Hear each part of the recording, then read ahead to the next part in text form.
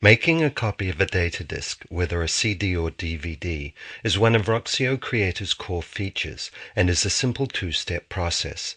To begin, open Roxio Creator. Then click on the Data Copy tab and choose the Copy Disk task. Making a copy is as easy as inserting your master disk, then clicking the Burn button. Once I've inserted my disk, Creator tells me what type it is, CD or DVD, and the recording format. By default, Creator will burn the copy in the same format as the original. I could start burning now, but let's look at the options first.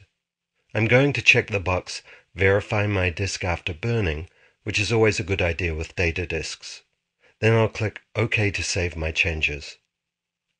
Now it's time to burn. If you have two drives, Creator can copy from one to the other, saving time. The two drives will appear in the drop-down list, and you can choose which to use for reading and burning. In the case of a single drive, a temporary copy will be made to my hard drive, then deleted when the disk is finished. I only have one drive, so I'll click the Go button to start burning. It will take a little while to make the temporary copy. Once it's finished, the original disk will eject, and I can insert my blank DVD. As the copy burns, I can monitor the progress and see how much time remains. Finally, once the copy is done, the disk will eject and I have three choices: to make another copy, make a disk label, or finish my project.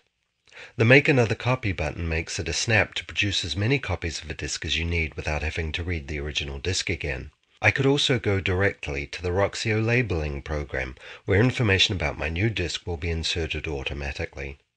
I only need one copy, so I'll click the Finish button and I'm all done.